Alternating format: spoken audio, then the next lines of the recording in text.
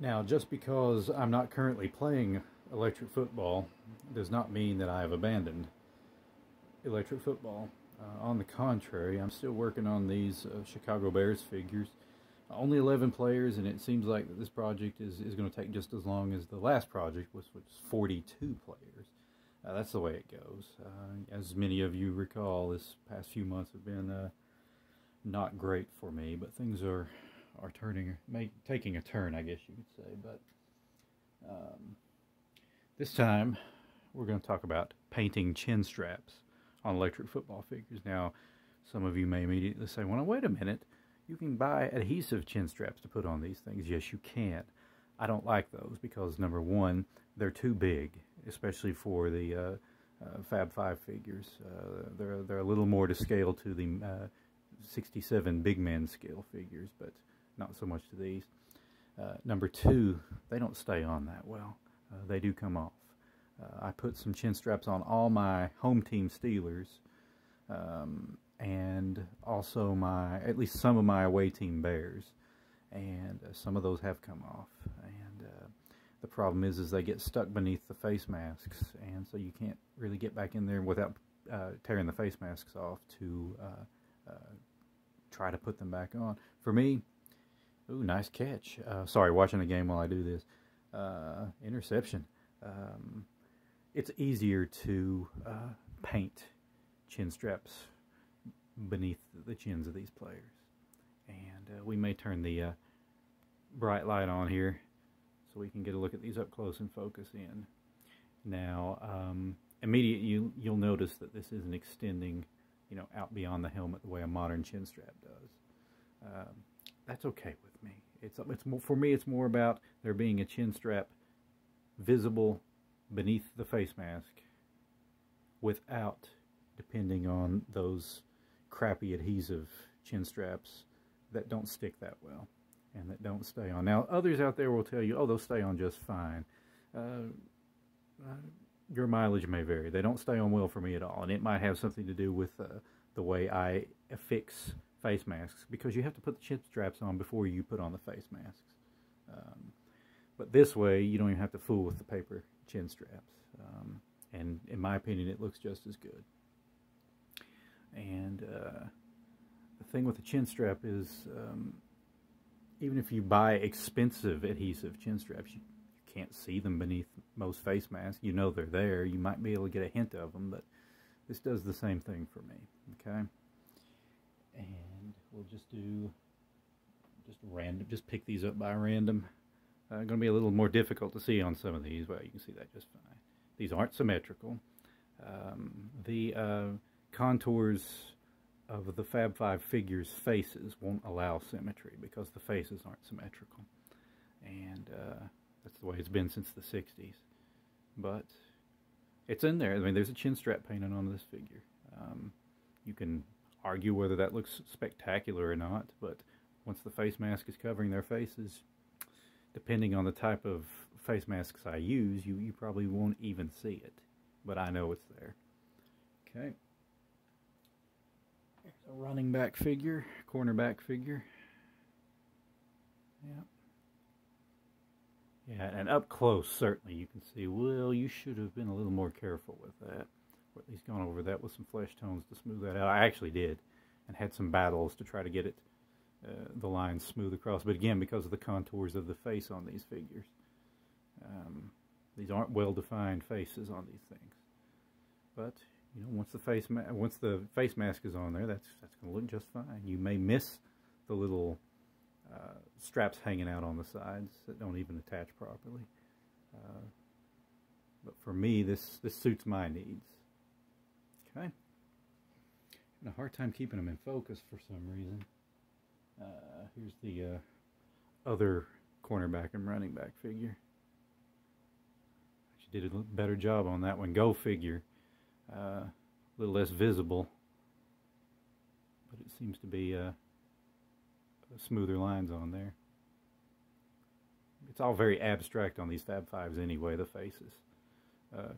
I mean, keep in mind that when these were designed, you're supposed to paint the face masks on. You can really see it on the backer figures, and I'll show you that in a few moments, but the face masks are actually molded onto these figures. It's poorly defined. It's very abstract, like I said, but that's the way that it was intended.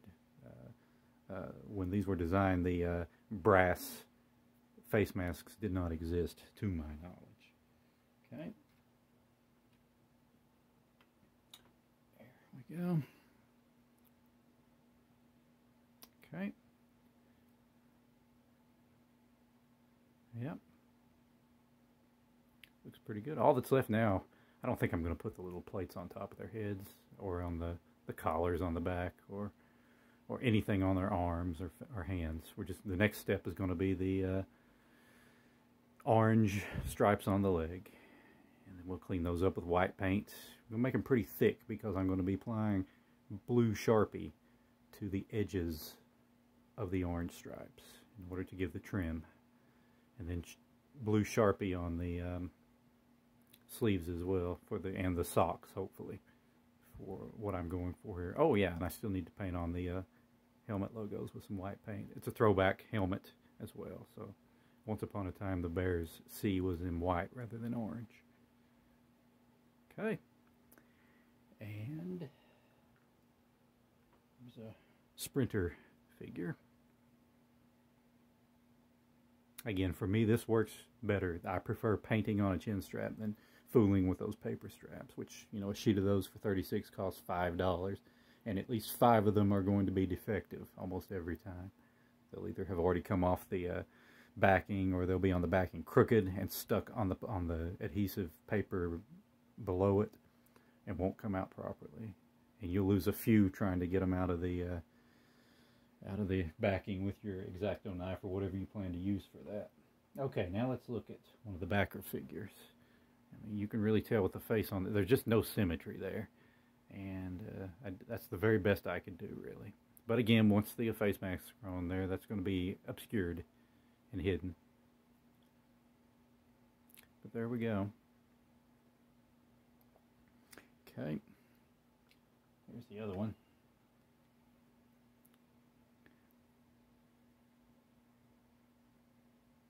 Okay.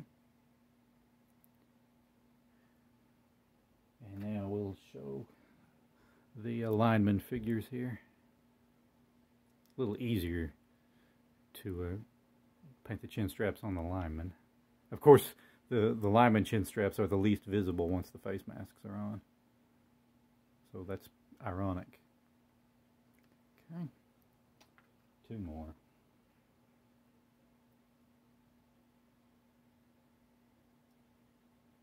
There we go. That looks alright. And again, I wasn't striving for perfection here because they will be obscured. There's no need for perfection in that regard.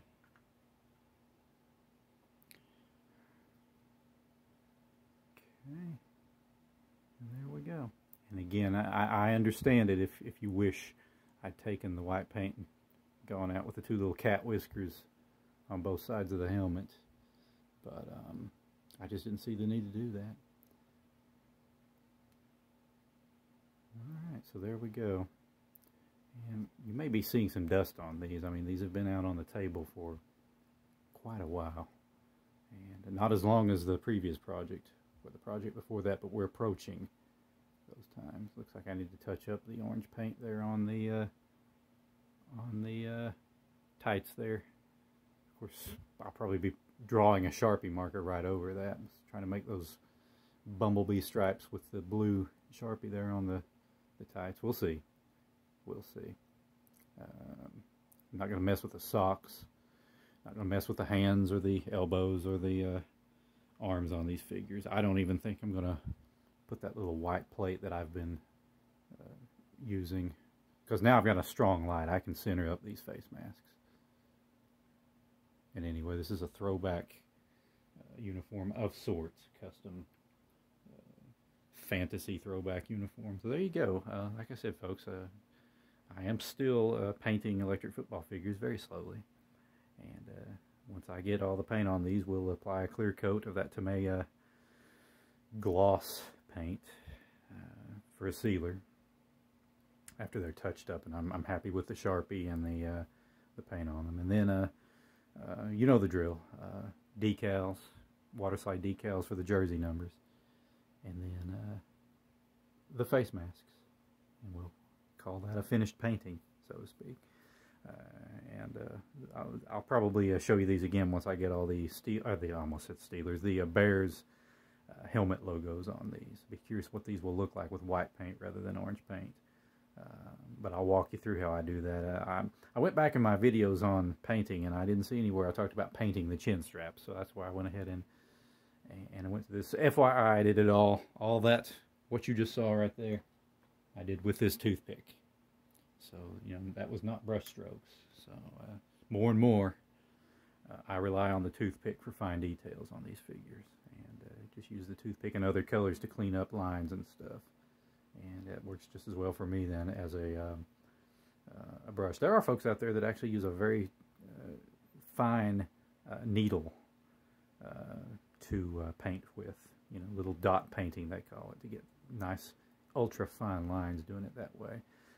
The only thing that deters me from doing that is I don't want to prick my finger with a needle. You know, using the X-Acto knife to cut out the decals is risky enough for me. I don't want to press my luck in that regard. All right, well, thanks for watching. I don't know when I'll get to actually paint on these figures again. I am, of course, anxious to finish this project so I can do what I always do, assert that I'm going to be taking a break from painting, and then immediately start the next project, which will be Home Team Tennessee Volunteers in my case. All right, thanks so much for watching, and I'll talk to you again soon. Take care.